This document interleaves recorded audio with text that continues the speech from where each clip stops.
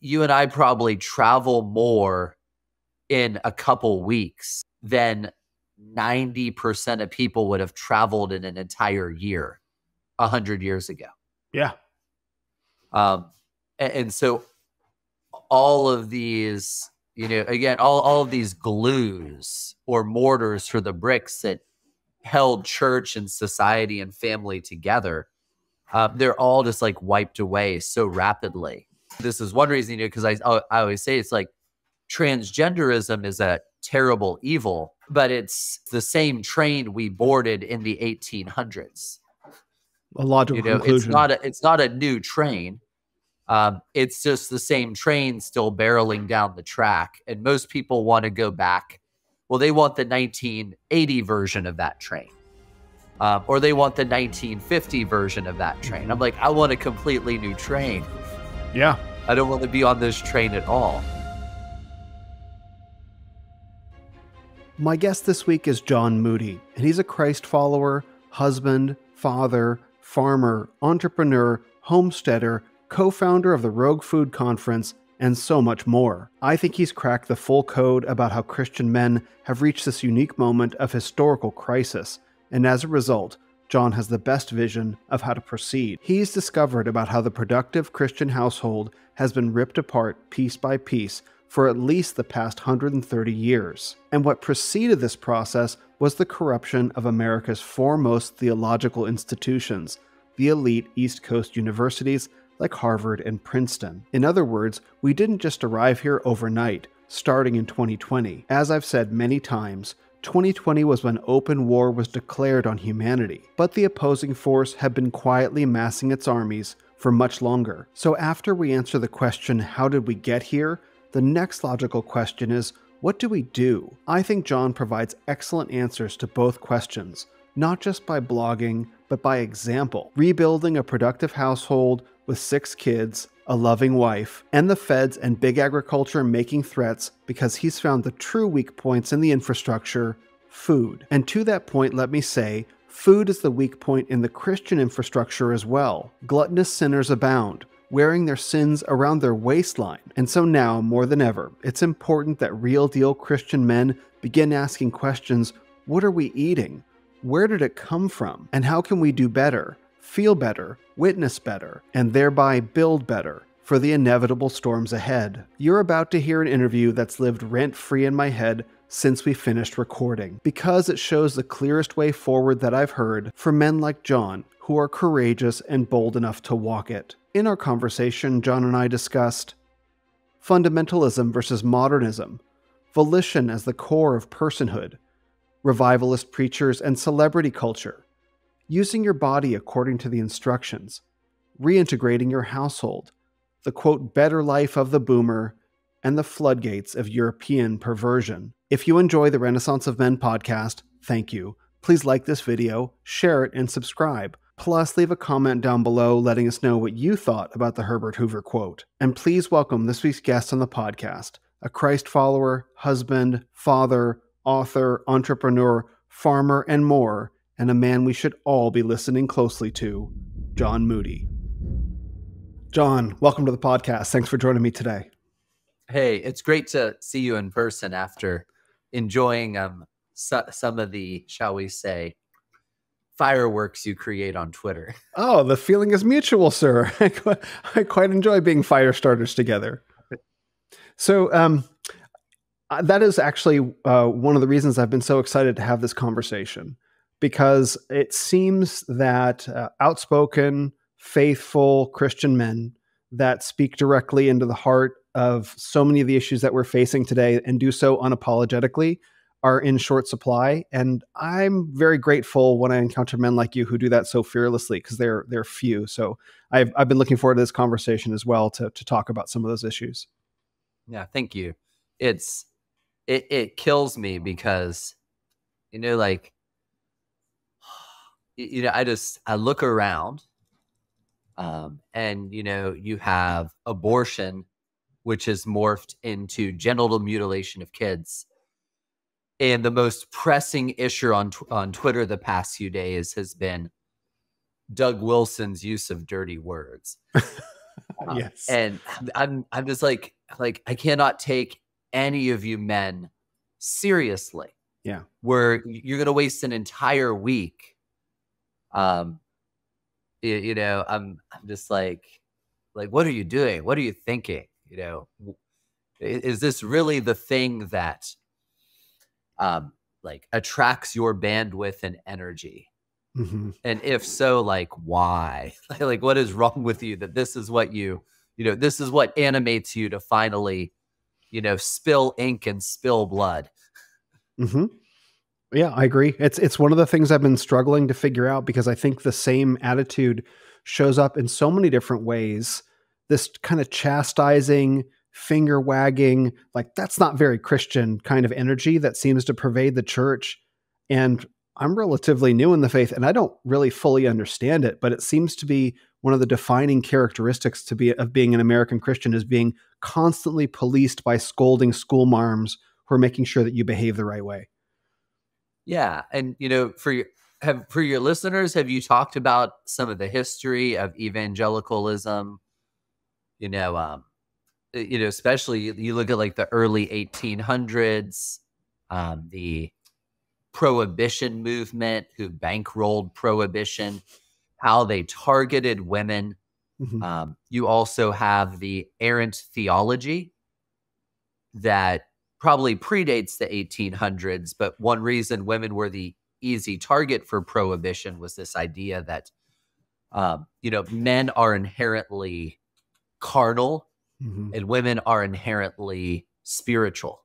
Mm-hmm. And you really see this in some of the neo-paganism in our culture, because the women are the witches and the sages and all of these other, because women are inherently in tune with the spiritual. Mm-hmm. And so that kind of 1800s, early 1900s, really did a number on church culture in America. And then, you get to the 1960s, 1970s, the fundamentalist modernist controversy, along with the sexual revolution. And you layer over that, the final impacts of the Industrial Revolution.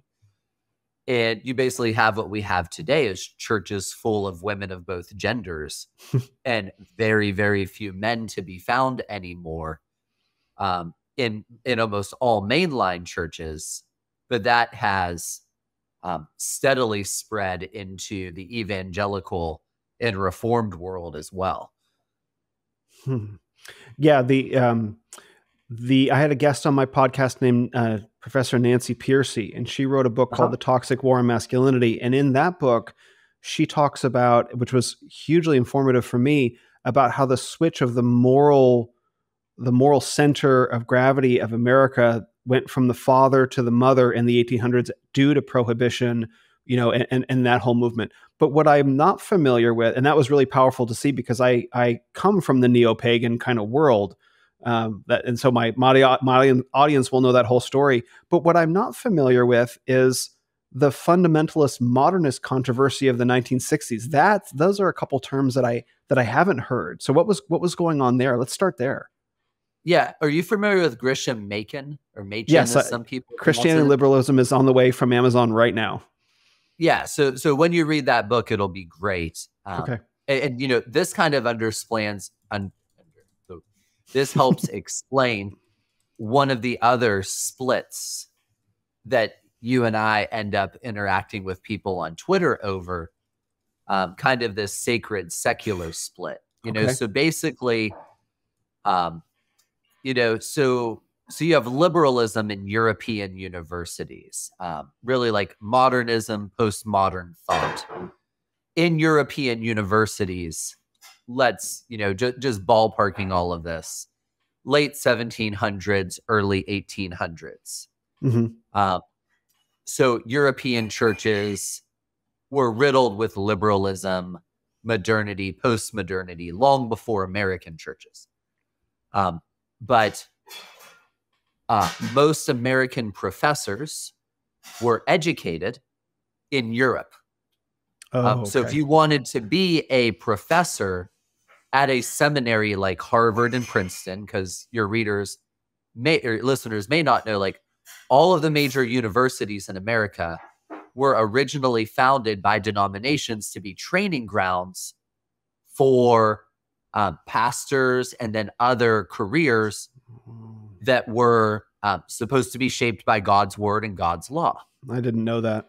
That's amazing. So all of these major institutions, Princeton, Harvard, these were all originally seminary type institutions, because theology, I can't remember if it was like 4 or 5 the 5 doctores, like law, medicine, theology. Mm-hmm. So theology 150, 200 years ago was considered a discipline as worthy and difficult as being a doctor or being a lawyer in terms of the level of education. And so when you would study to be a professor of theology, you would go do your studies over in Europe. Mm-hmm. And so you would go to Europe, conservative, not politically speaking here. I'm speaking in terms of theology and other worldview type matters, and you'd come back a liberal. One of the most striking stories of this is, I believe it was Toy. So Toy is a famous New Testament scholar. He was a professor at Southern Seminary. Okay. And to become a professor at Southern Seminary, you have to sign the Abstract of Principles, which is the doctrinal statement of the school. And Toy, I believe, wrote in his own journal that he signed it with his fingers crossed behind his back. Oh, it's not going to go so well for you. So all of the mainline and larger Protestant denominations in America from the late 1800s into the middle 1900s lost all of their seminaries to postmodern, higher critical, reader response, Jesus seminar type wacko professors who were educated over in Europe. And they came back and started educating the pastors in America. And then the pastors drove the mainline denominations right, not just into a ditch, but all the way down to the 3rd level of hell.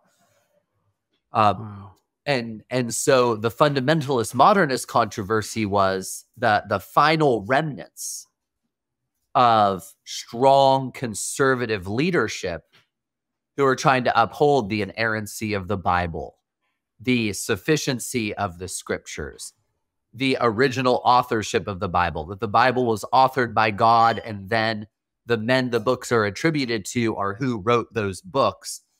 All of these kind of core basic doctrinal issues, the fundamentalists went to war against the modernists. Fundamentalism is a pejorative at this point, but originally it basically just meant somebody who believed the fundamental doctrinal teaching of the church back through, things like the Westminster Standards, the 1689 London Baptist Confession, the creeds, the divinity of Christ, all of these basic doctrinal things. But one of the things that shook out in that battle was, a lot of the modernist churches had bought into the social gospel. That what saves you isn't the atoning work of Christ on the cross. It's doing good works. Jesus is the ultimate example of good works. So this really created a sacred secular rift in America between the few remaining conservative denominations and then the bulk of liberalizing Christianity, where, we are focusing on the spiritual, the doctrinal, and they're the ones who are the environmentalists. They are the ones who care about poverty. And none of that is scriptural because it's social gospel. And so this created this kind of rift where the Bible does not have a rift, because they were just going at it. I saw this rift firsthand years ago, because when I was a student at Southern Seminary in Louisville, one of the pastors of the biggest remaining liberal Baptist church in Louisville was invited to come to my theology class. It was like a 2-hour theology class. And we got to have a dialogue with him for 2 hours. And you really saw like they had completely jettisoned any doctrinal biblical foundation for Christianity. Christianity is not what you believe, but it's, do you love your neighbor? Mm-hmm. And well, loving your neighbor just happens to mean whatever really you want it to mean at this point, because there is no Bible to constrain it, because any verse in the Bible other than love your neighbor that we think isn't loving your neighbor, well, Jesus clearly couldn't have said that. Right. So you have this, Piercy's good at pointing out, that the inversion of male-female views and roles in the 1800s. Another great place you see this is books. Books written in the mid and early 1800s about like family are almost exclusively addressed to men. Okay. And by the late, 1920s, 1930s, books are almost exclusively addressed to women. Family books. Family books. So you couple all this as well with the Industrial Revolution, and you've eroded almost every foundational pillar of what a household is biblically. So you've eroded the ordering of the household, you've eroded the purpose of the household, and all of these things just swept through in 100 years. And very few men, even really stood back to think about it, let alone try and do something to what was happening. Well, that is a land speed record for blowing my mind. There's lots of different stuff that I want to dig into on that. That this puts together a bunch of missing pieces for me, because I've been trying to figure out, how did the American evangelical church get into the state that it's in? And Piercy's historical analysis of the 1800s was a big piece that I didn't know when I read her book. And I've been trying to figure out what happened in the 20th century. And somehow feminism alone didn't seem like a sufficient explanation, that somehow in the 1960s, even though it's been, 60 years since then, or even you can wind it back to the 50s, somehow just that explanation alone didn't seem enough. It seemed like the infiltration and the corruption must have happened before then. And it sounds like that was the case. And the battle was already happening in the 1960s. And which means that by that point, when you have the cultural reinforcements of the full court press of feminism and neo-paganism and environmentalism, et cetera, crushing in on the already weakened church, no wonder they capitulated, and that's why we are where we are today. Is that kind of about right? Like the internal structures have been weakened from Harvard and Princeton, et cetera, well before, and then there was like a more or less controlled demolition after. Yeah. You no longer had you had wolves guarding the sheep instead of shepherds driving out the wolves. And then, if I'm going to hit on just one more aspect of this for you to eventually chew on. The other thing that got poured over all of these changes was novel eschatology. So then you add to all of this, the whole world's going to be burned up anyway, and Jesus is coming back a week from Tuesday. Yeah. So it doesn't matter if I weigh 350 pounds. And let's all go. These other things, so it was really just like, it was so many things hitting salt all at once, culturally, church-wise, technologically, Again, most people just don't grasp how much the Industrial Revolution changed the nature of human relationships. Like you and I probably travel more in a couple weeks than 90% of people would have traveled in an entire year 100 years ago. Yeah. And so all of these, again, all of these glues or mortars for the bricks that held church and society and family together, they're all just like wiped away so rapidly.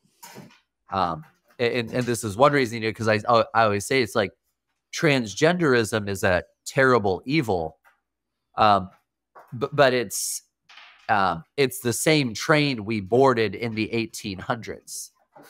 A logical conclusion. It's not a new train. It's just the same train still barreling down the track. And most people want to go back. Well, they want the 1980 version of that train. Or they want the 1950 version of that train. I'm like, I want a completely new train. Yeah. I don't want to be on this train at all. Yes. That's the thing that a lot of people struggle with is, oh, can we just rewind the clock to like the 1980s? It's like, no, it was done in the 80s, right? That was when I grew up. And one of the things I've had to do lately, there are actually, and I've talked about this a number of times, there are videos on YouTube, compilations of 1980s commercials, right? Yeah. Just like one after another. And these were the commercials that I grew up with that were playing on TV. So I watched them and I was like, I remember all the nostalgia, like, oh man, parts of my brain activating I haven't thought about in years. But then I looked at it, I'm like, what's going on here? It's this rampant, mindless, thoughtless, cheap Chinese crap consumerism.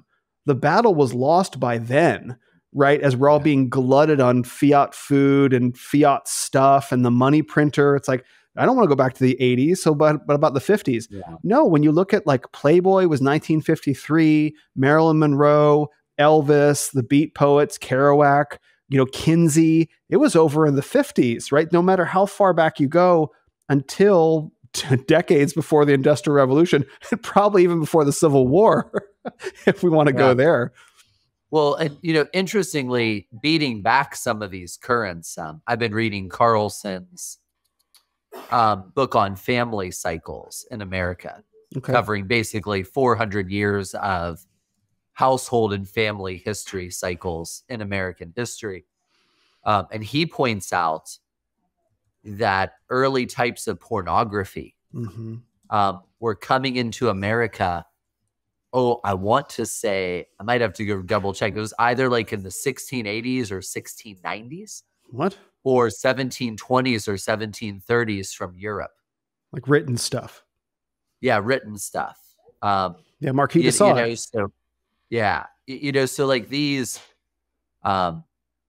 it wasn't really until the 1800s that the floodgates of perversion that had taken hold in Europe began to more quickly spread across into American culture and society. And that's partly because of, the lingering impact of the Civil War and how the Civil War changed the balance of power and culture in America to be much more Northern centric. And the North was much more sympathetic to Europe and European influence and European culture. The great trading centers of the North were completely dependent upon making money by extracting value from the rest of the country and trading it with Europe. So it's a wild ride when you begin to be like, this is how stuff plays out and works over time, and how relatively inconsequential things end up over time creating, monumental societal change. Or, the foundations, like it seems sometimes in the way that modernity works is that people are looking for silver bullet kind of solutions, right? And like, oh, this is going to be the thing that fixes everything. Or if I just pull on this thread. But the more that I go looking into it, especially looking into things that we're not supposed to go looking into, like you're not supposed to go looking into the Civil War. Just watch the Steven Spielberg Lincoln movie and look at the Lincoln Memorial, and don't ask any questions about that, because that was just, America defeating a great evil. And like, don't look at, but when you go looking at it and you see that there's a lot more going on behind the scenes, in all kinds of ways, with who Lincoln was, and the first centralization of this humanistic force, like the government is going to be the one who goes to war to fix this problem. And that's where that idea came from. It's like you begin to see that the threads that are kind of binding us together as a nation, or tearing us apart, I suppose, as a nation, are much thicker and much older than it appears, not dating back to the 1960s or even the 1860s with the Industrial Revolution, but going all the way back to the French Revolution, right? And seeing what was going on there. It's like, we're way deeper in it than I think a lot of people recognize. Yeah. Well, and the French Revolution and its philosophical antecedents, especially radical individualism, like feminism, feminism is just one expression of egalitarianism. Yep. And individualism. And again, so is like the trans nonsense. Because what is feminism at its heart? It's there's no such thing as male and female. That's really what feminism is. Mm-hmm. It's a claim that there really is no such thing as God made them male and female. Yep. So once you accept feminism, well, if there is no male and female, well, then why can't I say I'm a male or female or this? Why can't everything's just paint by numbers at this point? And so it is those, antecedents in the philosophy and thinking that underrooted the French Revolution. Until we take a hard run at some of those sacred cows culturally. And the problem is many of these sacred cows, as we've seen on Twitter, are sacred cows to churchmen now. Mm-hmm. Anytime I make any kind of post saying that almost nobody should be allowed to vote, like certainly, certainly women should not be allowed to vote, but most men should not be allowed to vote either. I agree. Like people just lose their minds. They're like, so it was on somebody's post on Twitter yesterday. This is such a good encapsulation of this type of thinking. A guy goes, the reason racism and sexism are some of the worst sins is because you devalue an image bearer. So this is completely French Enlightenment thinking. There's nothing but this is a Christian who, and so, well, why is this? Because again, like the modern person who is formed by the French Enlightenment view of what does it mean to be a person, well, it means your volition, your ability to choose, your ability to be you. That is what makes you valuable. Mm-hmm. Your raw, unadulterated, unchecked choice of whatever is what makes you valuable, real. So any societal norm or structure that impinges the untethered choice of an individual is by nature wicked. Mm-hmm. And so most Christians just can't even begin to think of a worldview where what makes you you is not your unfeathered choice. It is the design and duties God has imposed, he's stamped on you as his image bearer. Because that's what like you look at the London Baptist Confession, you look at the Reformers, you look at the Puritans, what made them was the stamp and design of God. You rarely see them talking about, like choice and all of these other very modern concepts, because their value was in fulfilling the duty and design God had made them for in the time they found themselves. Yeah. I mean, I'm nodding, like people listening can't see it, but like I'm nodding really hard because you've touched on something. You just put words to something that I've been struggling with for a while when in my explorations of feminism, because the message of feminism seems to be that if a woman doesn't have the right to vote or the right to earn money outside the home, she's not a person. Her personhood is bestowed by the state, which we would call the merger of like business and governmental power. And that if you deprive women of the right to vote, and if you deprive them of the ability to earn an income outside the home, you have to deprive them of their essential personhood. And I would say no, that like none of those things grant personhood inherently themselves, right? That's not where your personhood comes from. It doesn't come from the ability to make free choices in the marketplace. Your personhood comes from the image stamped on you by God. And there's nothing more controversial to many people than that, than to say like, no, you are imbued with God's image and you have certain duties and responsibilities to him. And that's the essence of your personhood, not the freedom to make choices in the marketplace. But like in our American culture where this kind of libertarianism, free will, et cetera, kind of thing pervades, there's no idea more controversial, I think, than that.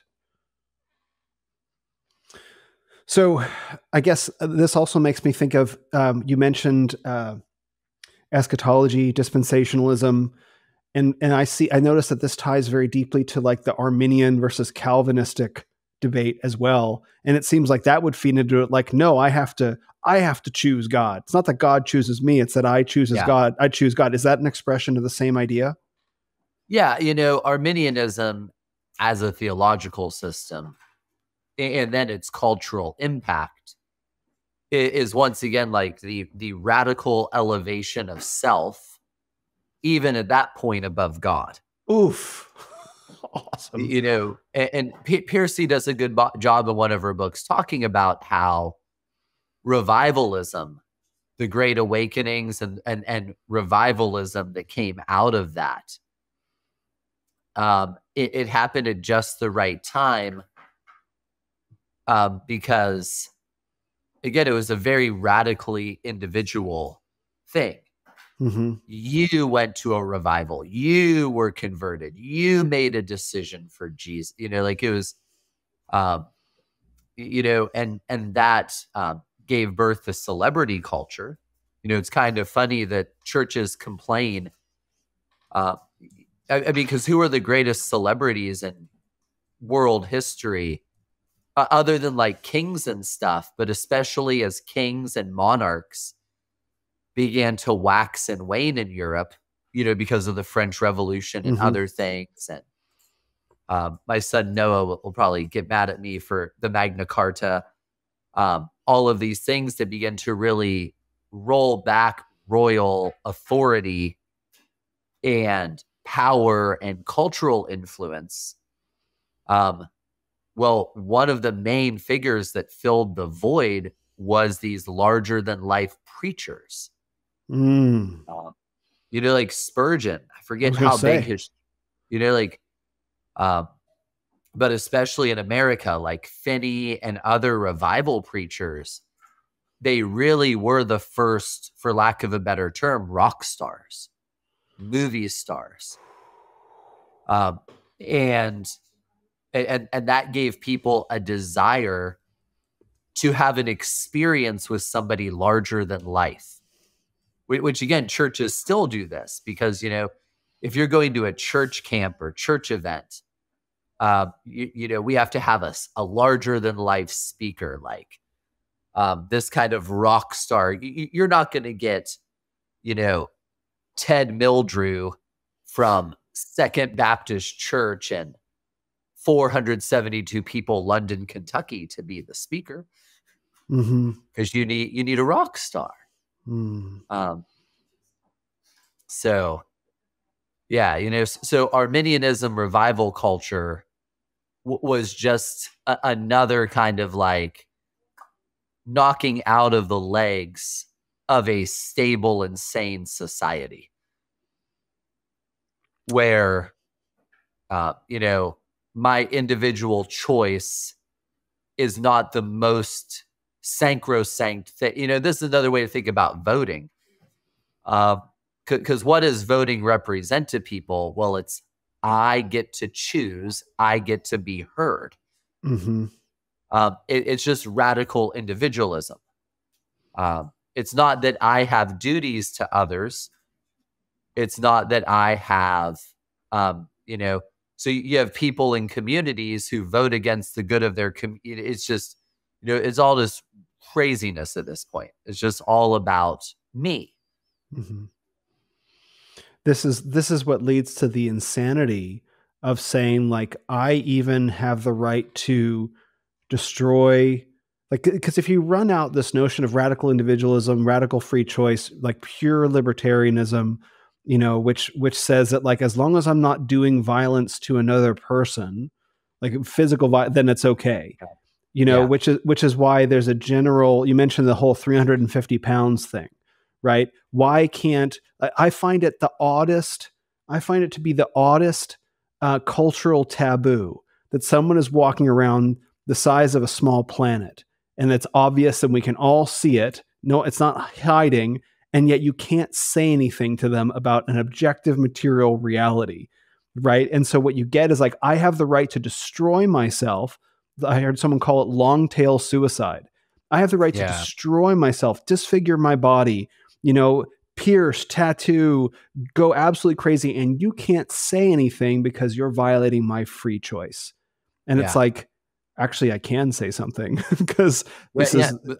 Go ahead. Yeah, but it's like that Twitter post. You are committing the greatest sin of all, which is to devalue their individualism.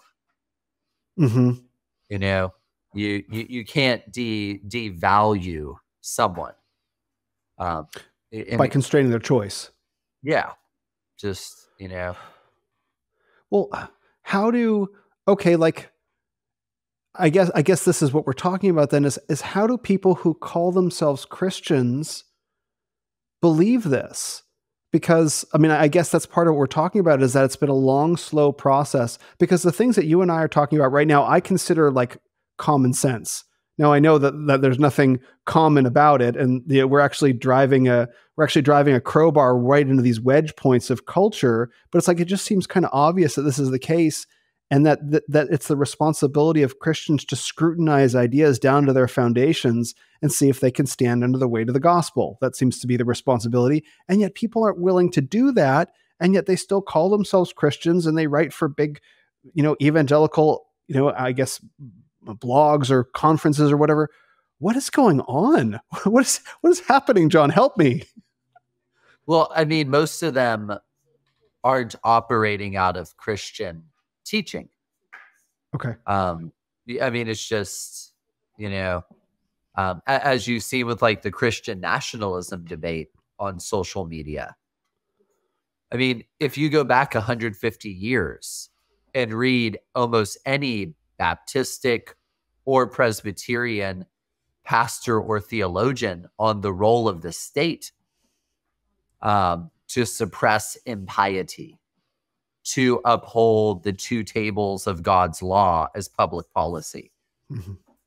Like these would be mundane and pedestrian assertions. And now if you say that, like Stephen Wolf, there's a guy on Twitter this morning, and he's like, you can get Stephen Wolf's book for free right now, so you can read a heretic without financially supporting him.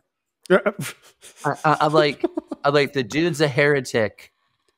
What I realized a while ago is, for people, especially in America, churches, pastors, Christians, the post-World War II consensus is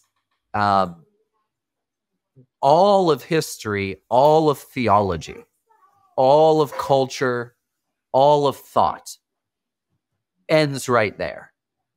World War II. Like, yeah, like they cannot. It's like a mountain they cannot mentally traverse. Yep. Or like an impregnable wall that they can find no door to the other side through. Yeah. And so whenever I interact with these people, I just realize it's like they literally cannot conceive of a world any different than the post-World War II political, social, industrial consensus. Yep. And it's just, it's with some of them, it's just almost impossible to get them to even think about what an alternative world would look like, biblically and otherwise. Like try and tell the average Christian that their kids shouldn't be shipped off to colleges hundreds of thousands of miles away at great expense. And they will look at you like you have totally lost your mind. I'm like, this has been culturally normative for 40-ish years. That I'm like, and to you, this is like foundational reality truth, something that's completely historically novel. So it's kind of like the Matrix at this point, where you have to find a way to get them to be able to drop out of the system and see its horror before you can then begin to rebuild them with a functional Christian worldview in a postmodern world. So, yeah, I mean, as one of your kids pops in to say hi, it's awesome. So I guess I'm battling a couple impulses. One is to be the put together host, and the other is to be the despairing member of modern society. But because it seems to me that Christianity itself should be the ultimate red pill. Like what is more red pill than the Bible itself, than the gospel, than the New Testament, or the totality of Scripture? That should be the red pill. That should be the lens, the mirror that you hold up to everything, and look and see at the truth of anything else. And yet it seems like, as you say, that many Christians today, they look at modernity and they worship that to varying degrees. And then they kind of squeeze the parts of the Bible that they like into that modernist kind of, or postmodernist kind of framework. And yet when men such as yourself come along and like raise up your hand and say, hey, like you guys see what's going on there? It's like the men who point out the obvious truths that everyone claims to be adhering to, the men who actually say it, are the ones who get tarred and feathered and roasted alive. And that I find to be completely bizarre. I mean, not wholly unexpected. This is a fallen world and I get it, but it's that hypocrisy that seems so galling to people who hold themselves up as such moral high standards. No wonder most of America looks at Christianity and says, whatever. Yeah. Well, I mean, Jeremiah was not a popular prophet. I was reading, I think, Jeremiah 16 or 17 last night. And it's the one king says to Jeremiah, he's like, give me a good word. Let me know that the warriors will turn back from attacking. And Jeremiah goes, not only are they going to attack, but everybody who doesn't flee Jerusalem is going to die. But if you listen to me and you flee Jerusalem now, the man who listens to me and flees Jerusalem will live. So there's always periods of church history where things are inverted. So, and good is called evil and evil is called good. The problem we face right now, especially, is institutionally, there's very few institutions that are not compromised, yes, or otherwise problematic at the moment. And that's what makes it seem so bad, because you have weak men who have strong institutional power. And that gives them an outside influence and voice compared to their actual moral, spiritual, intellectual, and other credentials. Yes. But, you know, such men just don't bother me because they're the court prophets of the wicked kings that Jeremiah was talking about. You know, you could be a court prophet for a wicked king and you will get your reward. Mm-hmm. I would just add that these men who have institutional power, they're bought men sitting, you know, using power that other people have loaned to them in exchange for their allegiance. And there's not much substance to them at all. They just happen to be sitting in a seat, you know, that has some power associated with it, but they're interchangeable with basically any other man who would say the magic words and pledge allegiance to the wrong forces. Yeah. Yep. So true. Yeah. You know, but the great thing is, like, I always tell guys, you know, that the good news right now is, you know, it's never been easier to be a top tier guy. Yeah. Like, you know, nobody would know who I was 150 years ago because everybody else would eat my Cheerios. You know, it's like you've never had less competition to be a successful, influential man and do good than right now. Mm-hmm. You know, because like some of the guys are somewhere getting hormone replacement surgery. They don't even want to be guys. You know, it's just like you face, it's not an age where you face stiff competition. You face cultural, societal, economic, and other challenges. But we've always had those, but you don't have stiff competition to really make an impact right now as a man. And so I tell guys, like, you should be super excited about this opportunity. Because you're not facing giants, you know, like it's not like the World War I and World War II generation where you have just like, you know, really amazing guys who, especially the World War II men, they totally dropped the ball when they came home from the war. Yeah.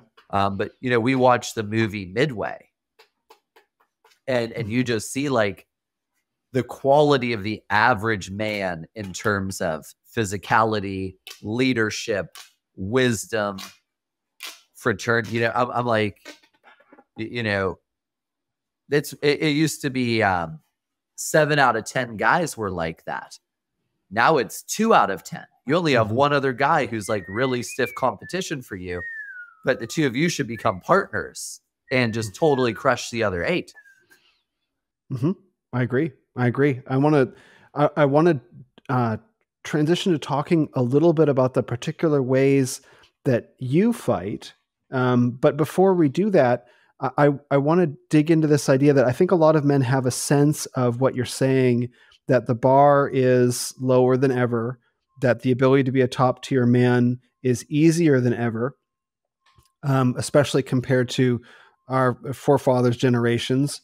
However, I can imagine, and because I've encountered this myself, when a man tries to stand up, when a man who lives in, we'll say, enemy occupied territory tries to stand up, especially if you, in the hyper feminized environment that we live in, when a man tries to stand up, he receives immediate force feedback from everyone around him, including potentially in many cases his wife, his pastor, his family members, right, his workplace, maybe even his friends, you know, women of both sexes, let's say. And so I think that there are a lot of men, even single men who hear that. And I wonder if you could offer them some words of encouragement for the fight, because they have a sense that if they stand up to be counted, that the attempt will come very quickly to cut them down. And, and so as a man who yourself has stood up, maybe you can help talk some of the men who are listening, who feel themselves in that position, through that shift that they'll have to make. Yeah. Well, the first thing is you can't fight all of those fights at the same time. Mm-hmm. So if if you don't have an ultra supportive wife, if you're not part of a good church like our church here in Kentucky, just fantastic in terms of a church that will not let men be bad actors, but will not in any way muzzle men from being men. So if you find yourself in a situation where, like Hureen, in the Silmarillion, that you are just like surrounded by a sea of foes, you can't fight in such a situation unless you just want to be a martyr. So to be a guy who stands up, you have to have some bastion of support you've built up. You have to have some band of brothers. You have to have a household or some family or some church family that supports you. So you really need to cultivate and build those things first. And then especially I just say like, it does start with your marriage. If you're a guy who is in a highly feminized marriage, then the bulk of your prayers, the bulk of your energy needs to be to rectify having a fundamentally dysfunctional marriage. One of the things I've talked about in some of my writing is the fact that, like, in the ancient world, who exercised cultural, social, political influence? Well, it was the men at the city gate. Well, how did you get to be a man at the city gate? Because not everybody got to be a man at the city gate. Because there's work to be done. Well, you were a man at the city gate when you had built a productive, successful household and successful assets and businesses, and you had a well-trained wife and well-trained servants who could then run stuff. Because then you now had the economic, social time margin to sit at the gate, and you had accrued the wisdom. Another way I've put this is, everybody wants the title of master, but the title of master really meant somebody who had achieved mastery. Like a master carpenter was somebody who had mastered carpentry. And so I tell men, like, if you want to have a right to fight, you have to have achieved this type of mastery in numerous areas of your life. Because one is, you need that to have the wisdom and the resources to fight and not just shipwreck your whole life. Because people are like, oh, like, you're not afraid of upsetting almost anyone. I'm like, because it's true. Because I'm like, there's not really almost anything they can do to me. Like, I don't carry any debt. I live on a 35-acre farm. I have a really cute wife. If I never got invited to speak at a conference again for the rest of my life, I'd probably be happier. I just like sit here with cute little girls and read them Narnia. And, it's just like, that's the kind of man you need to become to be useful in the day we find ourselves. You need to have self-mastery. You need to have a measure of economic independence. You need to have a like-minded community, even if it's small. And then you can start to throw, jabs and hooks when appropriate and wise. I'll have a talk. The talk might be available already. Tim Bushong is a pastor up in Indiana. and he put a conference on called Jesus and Politics. Mm-hmm. And I spoke at that last month. And I talk a bit in my talk there that, you know, you can't fight every fight.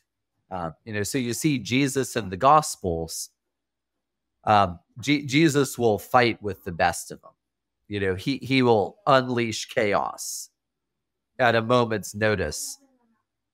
But that's only a small percentage of what you see him doing in the Gospels. You know, and I meet some men and they're just like, every hill is a hill to die on, you know? And I'm just like, no, man. I'm like, you know, not every hill is a hill to die on. Not every fight is your fight. And you need to be strategic in thinking about where you're going to expend your energy and what hills have to be defended and what hills are worth trying to reclaim. Starting from the household out, basically the relationship with your wife, if you have one, out, or the relationship with the woman who will be your wife if you don't have one, start from there outwards. Yeah. You know, and I'll give a quick plug for guys. If you're a guy and your marriage is not great, John Michael Clark has a Facebook group called The Family Captain. Mm-hmm. And he has a program called The Family Captain that is completely built around a biblical view of male, female, and household that helps a lot of guys right that ship. So, you know, so if you're somebody who really needs some additional resources, there's some groups and men out there who can help you because, and you know, this is just basic Bible. You know, you don't get to do much else until your household is running well biblically. You know, this is just what the New Testament says. And, you know, secular terms like Jordan Peterson has pointed this out for years. If your own life is a mess, a lot of people want to get involved in problems out there because they don't want to deal with the problems in here. Mm-hmm. You know, so it's like the guy who has a nagging, annoying wife. So he's never home because he's always fixing other people's things or doing this or doing that. And he looks very spiritual or very productive, but he's actually avoiding the thing he really needs to be doing. He's avoiding the hard thing. Mm-hmm. I talk to men about the difference between difficult, easy, and difficult, difficult.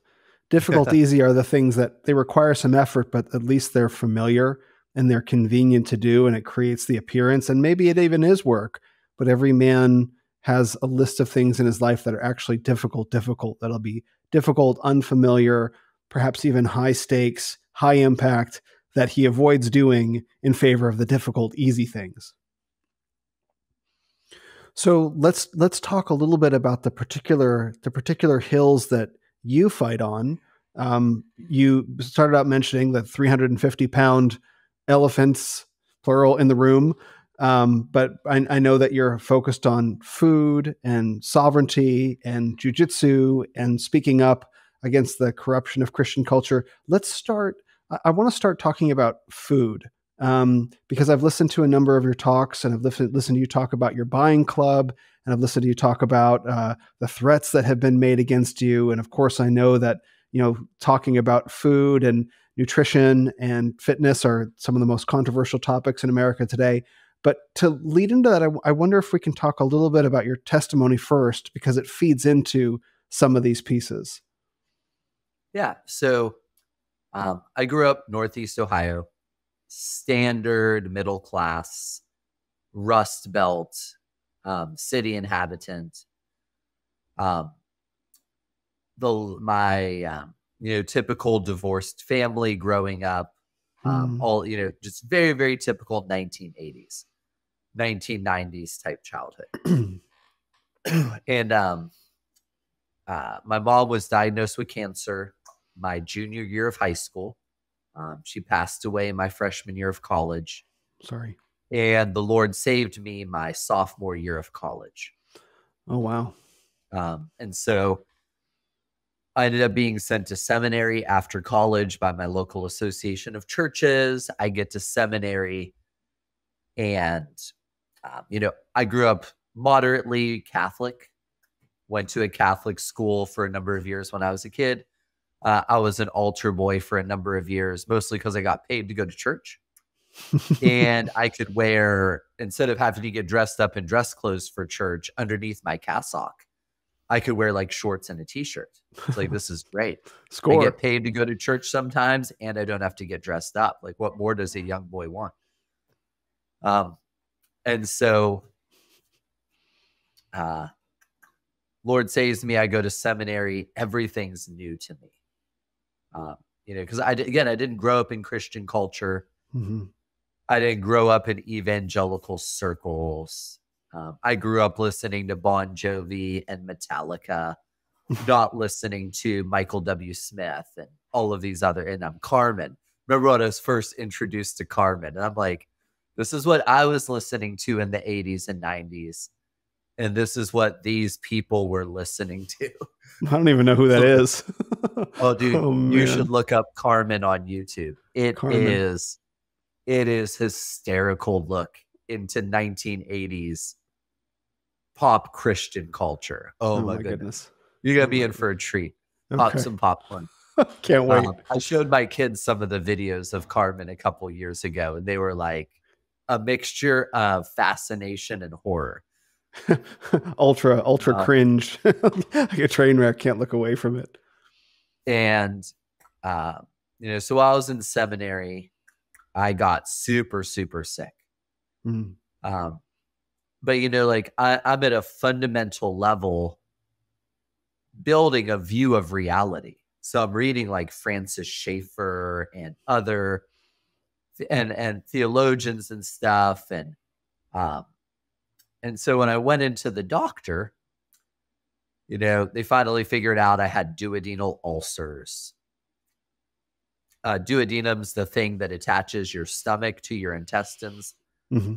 And an ulcer is when the protective lining breaks down.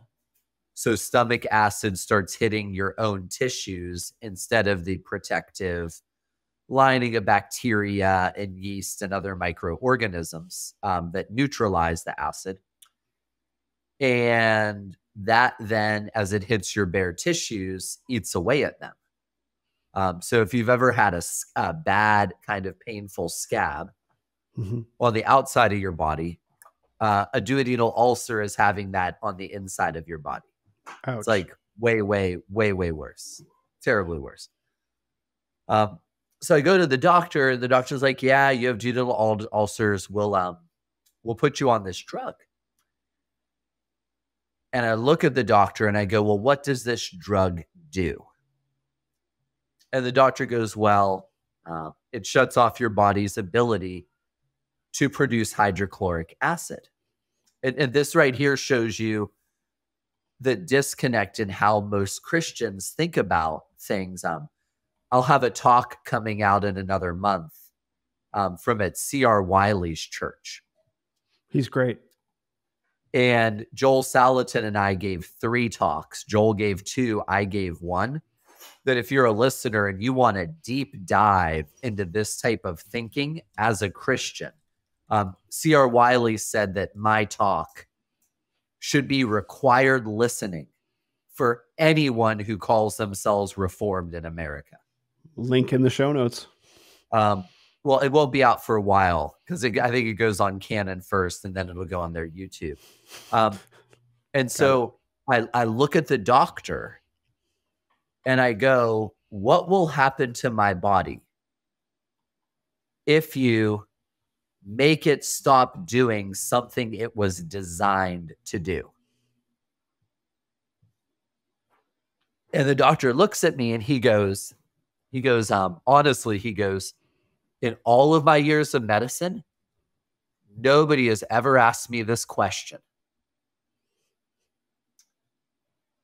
And he goes, I've honestly never thought this question myself. This question. And, so like, again, So you think of like the intelligent design movement in the early 2000s. We have all of these Christians like, God is the great designer. Now let me eat food out of a clown head. Yes. Fiat let food. It's just, so, one of the things I realized fundamentally about modern Christians is they live in open hostility with almost all of their truth claims. I remember years ago, I met a guy and he wasn't much older than me at that time. And so, so like at the time I was like 35, 36. And so this dude was like 39, maybe 40. And he was going in for back fusion surgery. And I'm like, why are you going in for back fusion? He's like, I just have a lot of back pain from sitting all the time. And I'm like, dude, so why don't you quit sitting? Why don't you build a standing? And he looked at me like I was an alien. So here's a 40-year-old guy getting his back fused who claims to be a Christian, who needs his back fused because he refuses to use his body according to the instruction manual. Right. And his body is telling him that he's not using it according to the instruction manual through pain. I really like this quote from the guy who wrote on becoming a supple leopard, but he goes, pain is the body's request for change. Right. Pain is how your body requests that you make a change. Got it. To something you're doing, but most Christians just see pain as an annoyance to be medicated away and ignored. Yep. So this is like the weird world I've lived in for 2 decades, where it's all of these unbelievers I'm friends with who are trying to figure out the body's design. How do you live with the body's design? How do you optimize the body's design?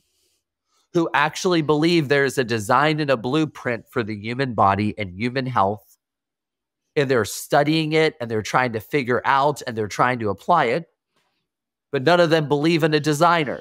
Yep. None of them believe, they're evolutionists, so none of them have a reason to believe in design. But and then I go to Christians who say they're a designer, and it's the 4th potluck of the month. And we're eating off styrofoam plates and drinking Coca-Cola. And half of the church has metabolic diseases.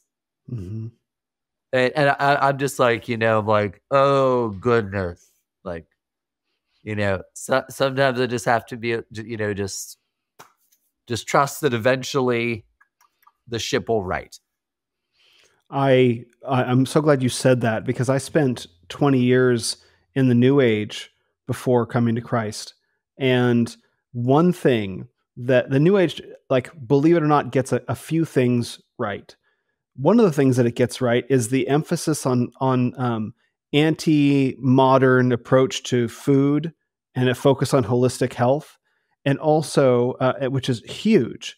Like, you find people that are into natural fibers and, being more careful with electromagnetic radiation and, single ingredient, real foods. And obviously they can go way off the deep end with a lot of it, for sure. Right. Because there's no guardrails. And to see this and to know that Christendom is absolutely abdicated on this topic totally. 1000%, just put it into the hand of secularists and oneists is the strangest thing.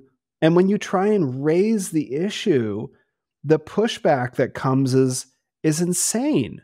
And I've been trying to figure it out. Is this Gnosticism? Maybe. Is it like the sin of Americanism? Probably. Is it an overemphasis on comfort? Definitely. But to begin talking about some of these subjects and to recognize that, like you said, it's rooted in a designed being having a designer and producing a manual that told us how to live. And if we follow it, things go better for us. And Christians seem to believe that, so to speak. in all these different social and cultural ways, like the best of the Reformed tradition, let's say, and yet they can't ground it onto their plate and into their kitchens. Why? Yeah. What is going on? Well, I mean, you see this back in the 60s and 70s when like baby formula was created. And there are Christians right now, pastors who will not say that breastfeeding is a motherly duty that God designed them for. What? For fear of upset, because like some mothers don't produce enough milk or this, that, or the other. Cope. And I'm just like, again, like you can look at a woman and see this was a task she was literally hand designed for. Yes. And you're not even willing to say that because you're afraid to upset them. Yes. So if we won't defend obvious truths, we're definitely not going to defend hard truths. Right. And one of the things that I say in parallel to that is, men, reform men, post-millennial men, sure, will say we need to take dominion. Great. Yes. 1,000% on board. Take dominion of politics and the public square and all that. So it's so great. All the children that are coming in and out of the frame during this, people listening can't see it, but there's just several of your kids wandering in and out, being handed in and out. It's great. But I tell them, this is the sleepy one. Yeah. He just woke up from his nap. He'll see he's on camera for a second and that'll be fun. Yes, he did. But when you tell them like, okay, are you ready to take dominion over your kitchen? Are you ready to start telling your wife what she can and can't buy and can and can't cook? Like, are you ready to start saying, this is how the family is going to eat? This is how I'm going to eat. And this is not a negotiation. And you watch them just like buckle, and it's like, how can you begin, as we talked about, Jordan Peterson, who was destroyed for saying something so basic as clean your room, you know what I mean? Start taking, in his own way, take dominion over his life, though he wouldn't use that language. It's like, yeah, okay, it's really great to talk about the public square, but if you can't handle your dinner table, what do you do? What are you doing? Yeah, if you don't have authority over your own home, how on earth do you think you're going to exercise authority anywhere else? Right. So we got derailed to the you had the duodenal ulcer, and so maybe pick up the story from there. Yeah, so I was fortunate. I had a professor who had some health issues a couple years before, who put my then fiance, my now wife Jessica, and I, on the rabbit hole path. Mm-hmm. Introduced us to a lady by Sue Gregg. Sue Gregg introduced us to the work of Sally Fallon, who introduced us to the work of Weston A. Price. Okay. Weston A. Price's book, Nutrition and Physical Degeneration. You can read it online for free as a PDF. Okay. Because I think it was written in like the 1930s. Mm-hmm. So it's a very old book. The pictures in that book alone are worth reading the book for. Because he was a dentist in the early 1900s. And, so he's seeing families. Mm-hmm. And they'll be first child, beautiful dental arches. A smile. Nicely spaced teeth. Yeah. Second child, beautiful dental arches, nicely spaced teeth. Second child suddenly starts to have dental cavities. Third child, crowded teeth in the palate. So over the course of a decade and a half or so, he is in real time watching the physiological developmental collapse of his American dental patients. And he goes, why is this happening? So he went all over the world. He took like 10 or 11 trips. Again, he has pictures of everywhere he went in the world, exploring what creates healthy people and what does not. and the book is just an absolutely fascinating read and exposure to a man who really believed there was a designer and was looking for the principles that underlined how you supported and worked with the design rather than against it. So we get exposed to them. We completely reformed, what we considered food, how we prepared food, and where we got food from over the course of a couple years. And became the very crazy people that we now are today. Yes, as everyone can hear, crazy because you believe the truth. Crazy because I don't eat like out of clown heads. I avoid seed oils to a large degree. I think styrofoam and plastic plates and silverware are a scourge, not a blessing. Yeah, and it all feeds in. It all feeds into this. How do I put this? It's like the industrialization, commercialization of the home. Like, I was aware that the Industrial Revolution, one of the main effects of it was to take the father out of the home. That's been pretty well documented as a big problem. But what isn't often discussed is how the Industrial Revolution removed productive labor from the home as well. So like, whereas the wife would, typically be making the clothes, then you had textile factories. And whereas wife would be, making bread, you had all these brands, start springing up, especially in the first half of the 20th century. That's another phenomenon that one of the most influential books I've ever read is E. Michael Jones' Libido Dominandi, where he talks about, sort of what happened to the American family. And so to begin taking apart these, like the way that both men and women have been so deeply impacted by the Industrial Revolution and winding that back, that almost seems like the thing that you're not supposed to question. Like, maybe I have a quote. I don't know if you've heard this one before, Go ahead. but I pulled it up because I think you're going to like it. Okay, hit me.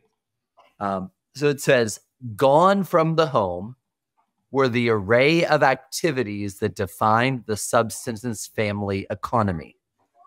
Okay. Sewing, canning, baking, laundering, most cooking, healthcare, care for the elderly, security, education, amusement, recreation, religious activities.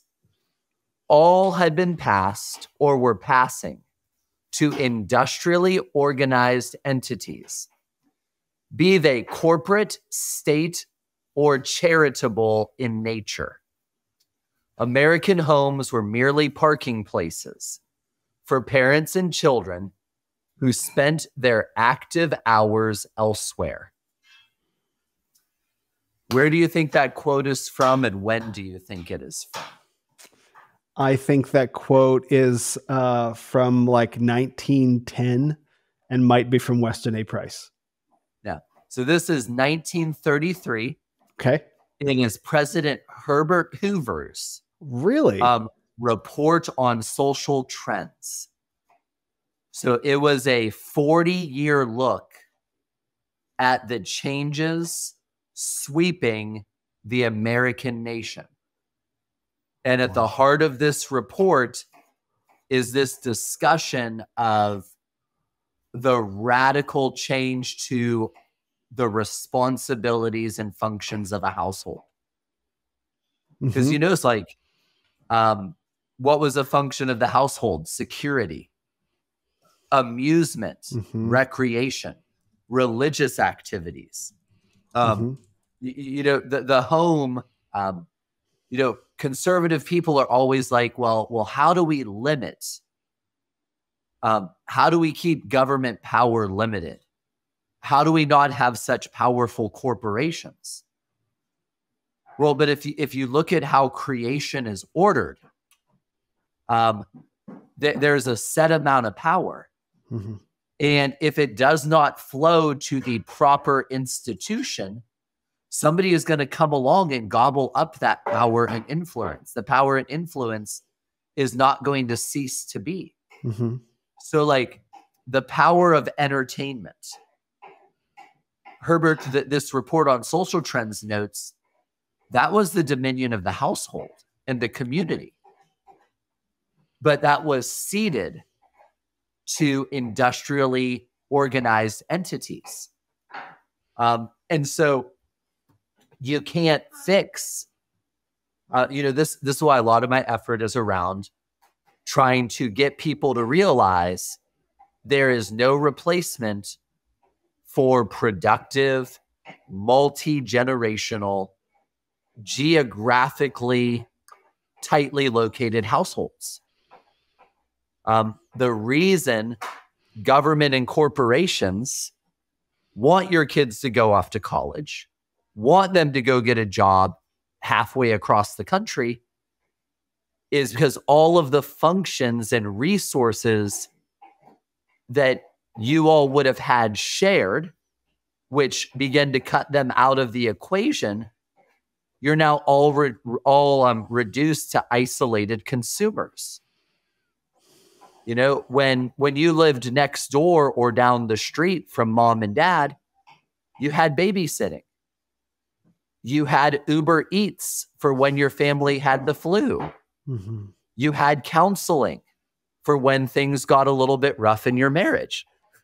Mm-hmm. There's a writer on Twitter, really interesting girl by the name of Mega. I think she spells it like Megha. Mega Verma, I think, right? Yeah, she's like Indian maybe, or Middle Eastern.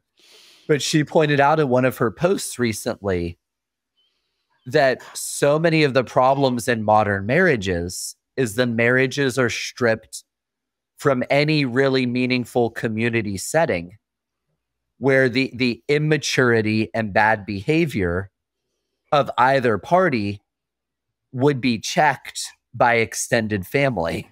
Amen. Yep. So a lot of my work has been, food and household. Food, because you can't build a productive household if you can't have kids and you're weak and sick. Mm-hmm. You just can't do it, so our churches being overran by disease and overweightness and, like all of these problems. You can't go to war with a sick army. You can't accomplish, Nehemiah and Ezra aren't rebuilding Jerusalem with people who get winded going up 2 flights of stairs. Mm-hmm. So you need robustly healthy people. Yes, they have to be spiritually healthy, but we put all the emphasis on spiritual health, and nobody wants to talk about physical health anymore. But I'm like, large numbers of people in our churches can't even have kids anymore. They're so unhealthy. Yeah. Their hormones and other things are so jacked up. So you can't even fulfill basic biblical commands of being fruitful and multiply. And you're going to think you're going to fulfill other commands. I'm just like that quote, that Herbert Hoover quote, like what it's helping me see is that maybe the threads that have ripped apart America that I mentioned earlier, maybe what they've really been doing has been industrially ripping apart the home, the ripping the way the kids, the father, entertainment, food production, all these different things. It's torn all of these pieces out of the productive household and dispersed them into institutions. And the struggle that we're facing right now, I think, is that baby boomers grew up in an era where they had just prosperity poured down upon them with little to no effort on their part, right? Like they switched. I'm going to do a whole series of tweets about this. The generation that was most concerned about quote unquote selling out sold out for trillions of dollars out of the money printer starting in the 70s and 80s, right? Like, yeah, you were concerned about selling out. You sold out for the most money in history. Congratulations. But the boomers are the ones who are defending the institutions with every last shred and fiber of their being. And to try and say that, like, this is destroying everything. Like, what do you mean? It worked for me. Why would they lie? Is the most maddening. You know what I mean? I see that you've encountered this as well. Yeah, it's, it's with a lot of men in that situation, I'm to the point of let the dead bury their own dead. Wow. It's just, I don't, again, it's like with, again, because a lot of the boomers, all that is good in world history starts with post World War II. Yes. Except their fathers. Yeah. So it's just, it just is what it is. So the work that you've been doing has been to reintegrate a lot of these fragmented portions of the home, right, that has been institutionalized. Oh, real quick about that Herbert Hoover quote. When did you discover it? And what was the tone of the paper that it was written in? Was it like approving? Was it like the Moynihan report? Was it a warning? Was it like what happened to the paper itself? Well, the 1933 President's Report on Social Trends, Hoover is the one who wanted the report made. Okay. And it was a whole bunch of researchers. It's, I think you can look it up on archive.org. Okay. And I think it might be 500 some pages. Yikes. Okay. It's very giant. Government. Okay.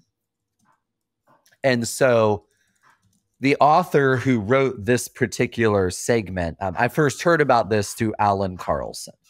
Okay. The family cycles guy. Yeah. Well, and my friend Daryl Dow said of Alan Carlsen, there is nothing that man has written that isn't worth reading. Okay. So Carlsen has a number of great books.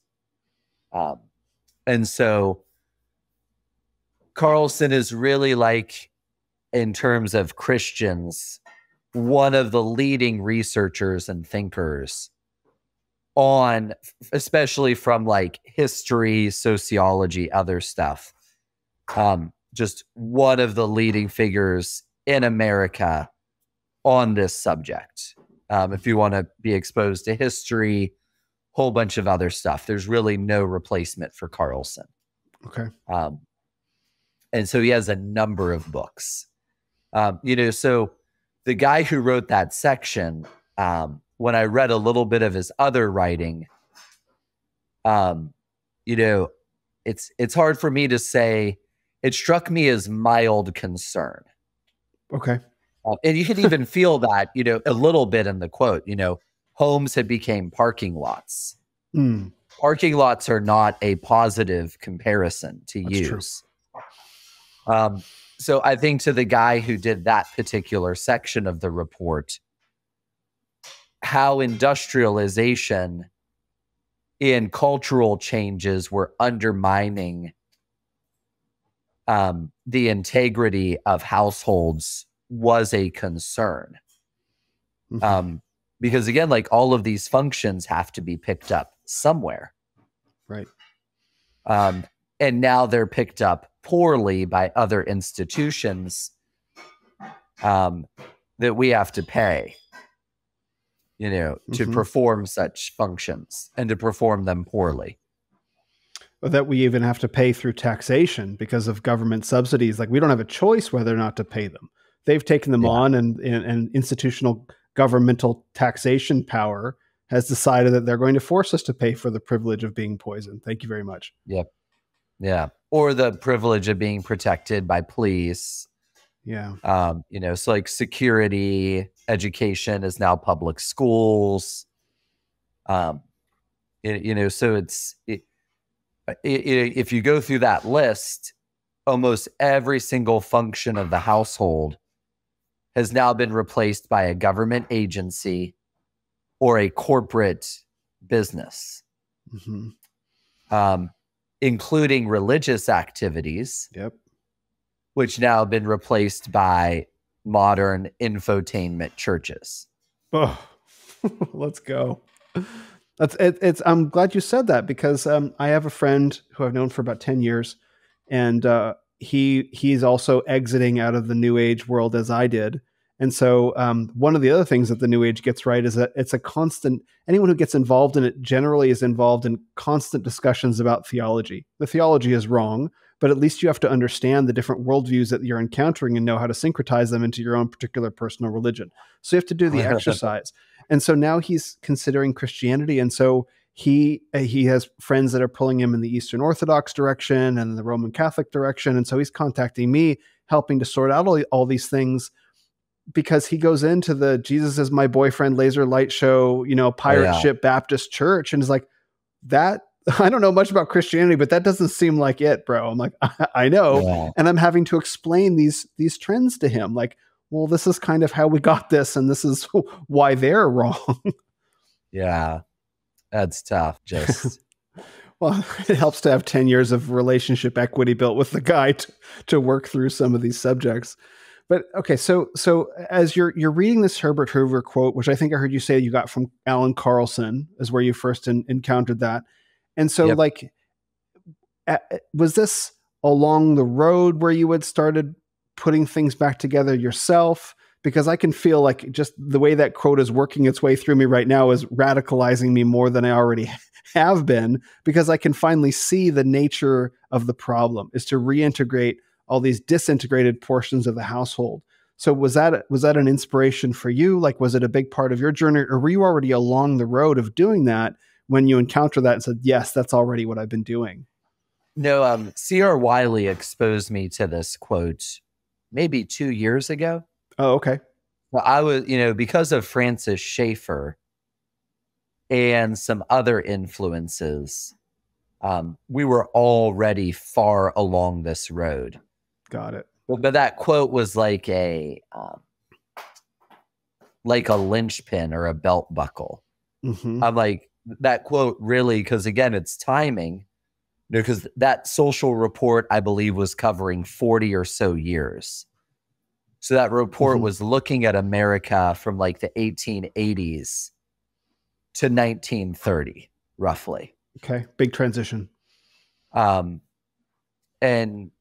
so what I've tried to do is I've tried to understand a number of these big transition pieces in American history and what drove them and kind of got us here to then, how do we navigate, like if you're lost in the ocean, you have to find your bearings before you can set a new course. So I always wanted to figure out, like this is roughly where are we and why? And then how do we begin to navigate to better waters again? Got it. Okay. So I want to focus on your work with your buying club and your work with food, but I want to put a bow on the discussion of the encountering of these ideas that any man who goes seriously walking down the path of, let's say, personal sanctification, orthodoxy, orthopraxy, right living, nutrition, fitness, all these things, you will eventually come to this crossroads, which I feel very much in that Herbert Hoover quote, like it is a crossroads, it is a belt buckle, it is a linchpin that's tying together a bunch of different threads.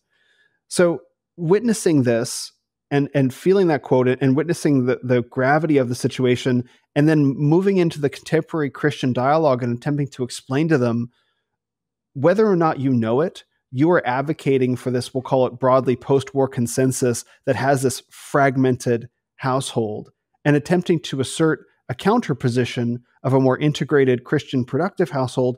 And that conflict and what it has to do with fathers and masculinity, right? That seems to be the piece of all of it, because the father is the center of gravity that holds all of those things together within the home. And so what has been the reaction? I mean, I know, but the reaction of the public, of men behind the scenes at the conferences that you speak at, men on Twitter, to these ideas that you're, I guess, embodying, like providing an example. Here's one way to put the pieces back together. And so you encounter friction on Twitter. What's the response, I guess I would say, that Christian men have behind the scenes talking to you maybe they're not willing to express support on Twitter, but do you find that the message is being received in the work that you do traveling and speaking at conferences? Oh yeah, like last Friday, me and my son ran up to Louisville, do some errands, and then went to a Black Friday jiu-jitsu open mat roll. So like 10 different dojos, all sorts of guys show up. You just roll and fight until you can't roll and fight no more, until you're too tired. And I walk in, and there's a dude who follows me on Twitter, never met him in person. And he's like, hey, man. He's like, I just want to tell you just how much your posts have benefited me and my wife. Praise God. Like, these are the things we're doing because of your writing, your speaking. It's just been so great for us. This is the small business we're starting that we're hoping will let us get out of the corporate rat race. And then like a day later, somebody sent me a private message on Facebook. There's basically 2 paragraphs of the same thing. Like, hey man, you've never met me. He goes, but I want to tell you like just how much you've helped us build a good household through your example, and then through teaching and writing and other stuff you're doing. So you get naysayers and you get pushback. But you get a lot of people who are just like, yeah, man, like, let's roll, because a lot of younger guys,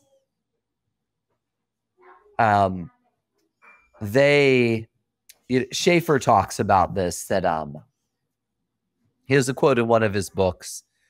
He's like, for all of their apparent differences, the leftist hippie and the buttoned up, conservative, suburban mom and dad, they actually hold to the same worldview. This is Schaeffer in the 70s.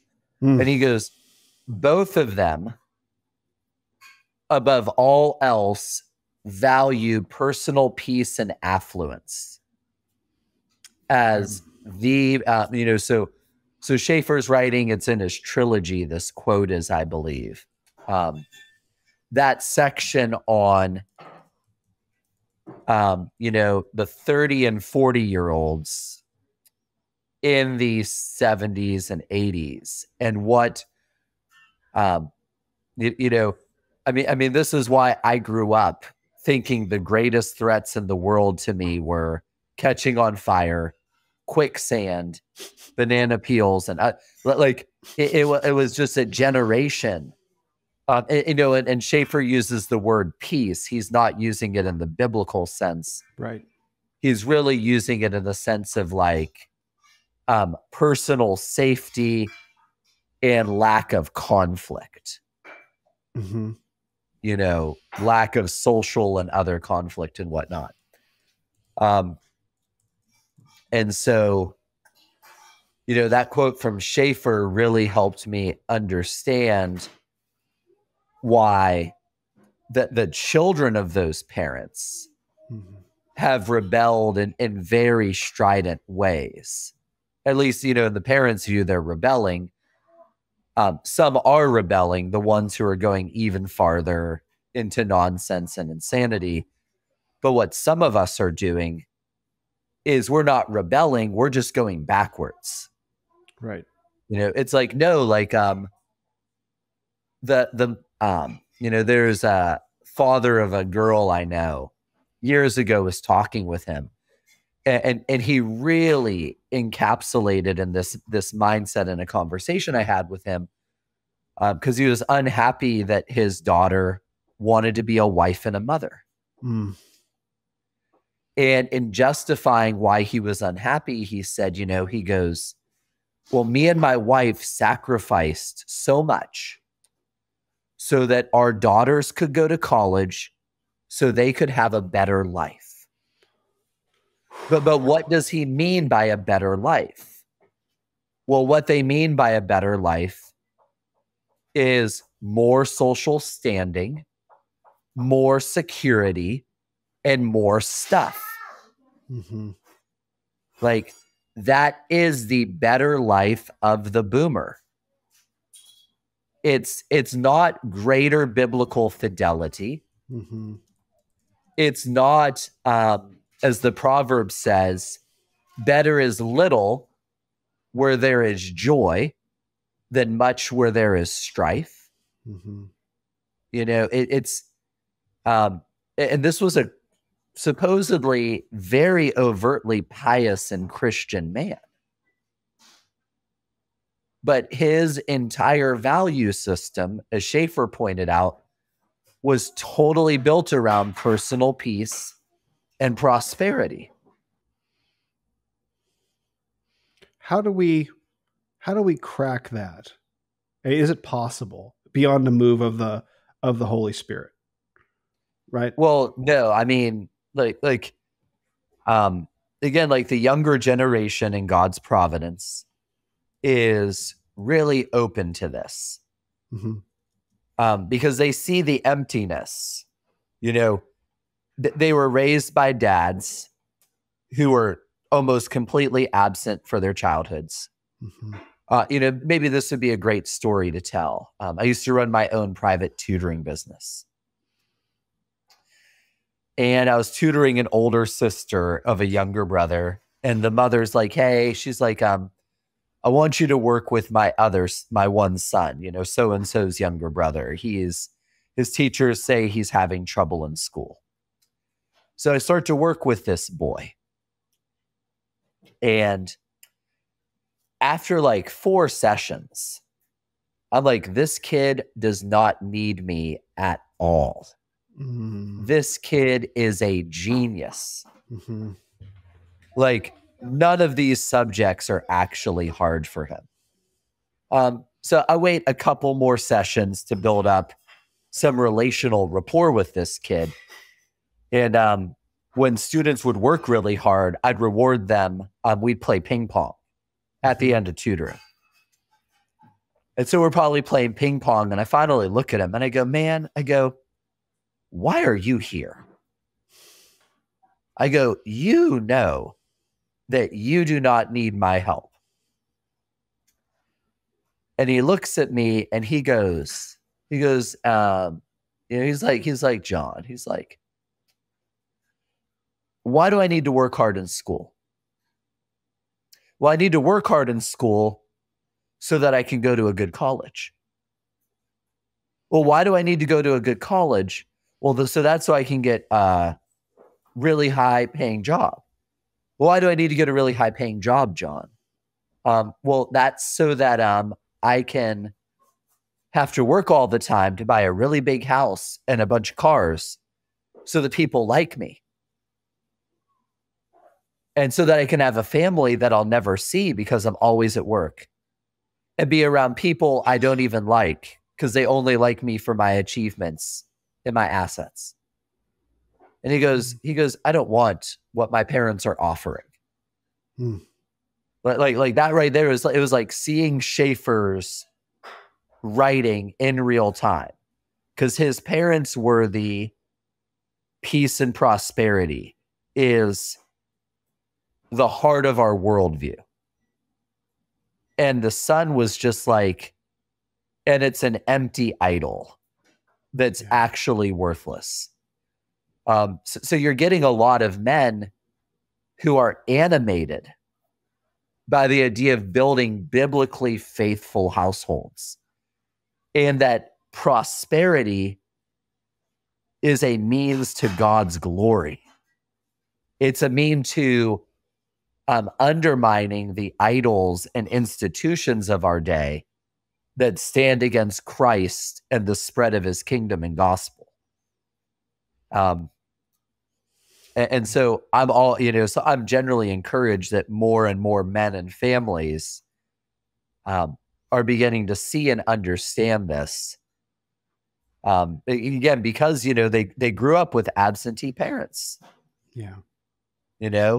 And they're just like, Dad, what's the point of working 60 hours a week for, in today's money, a $500,000 home that most of us are in for not even 8 hours a night? Right. what's the point, Dad? And the parents could never explain to them why this was the way to go.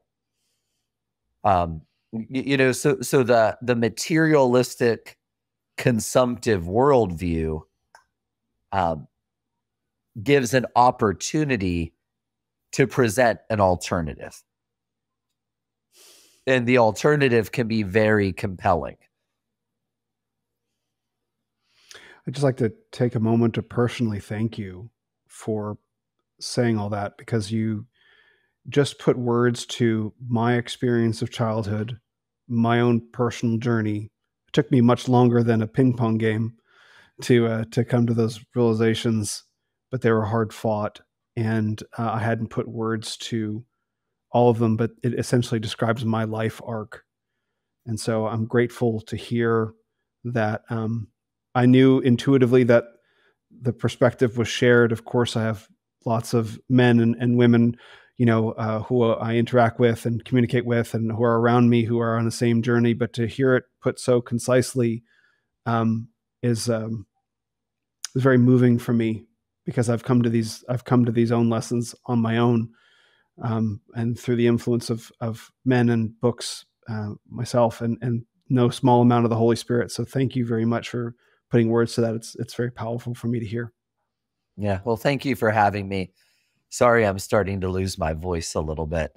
That's completely fine. I have plenty of resources of yours to send men to, but where would you like to send men to find out more about you and what you do? I have a Gab, and I have a 1984 Facebook account still. So that's, and if it works out, we might start a podcast for next year. That's going to really be all about nuts and bolts of building productive households. And, really going over, things you do with your kids, things you do with your wife, things you do with your land. How do you acquire different skill sets? What skill sets are valuable? How those skill sets can then transfer to helping your sons find vocations. So we're really excited if we can get the stars to align and get that moved along. I think you would find that to be a very successful and profitable endeavor, for sure. Yeah. So we'll see. We'll see what the Lord has in store for next year. Amen. Amen. Well, thank you so much for your time. Thank you so much for your family's time as well. It's been great sharing this conversation with the group of you. So thank you so much, John. Great. Well, I look forward to when we talk again, brother. Have a wonderful day. Me too. God bless.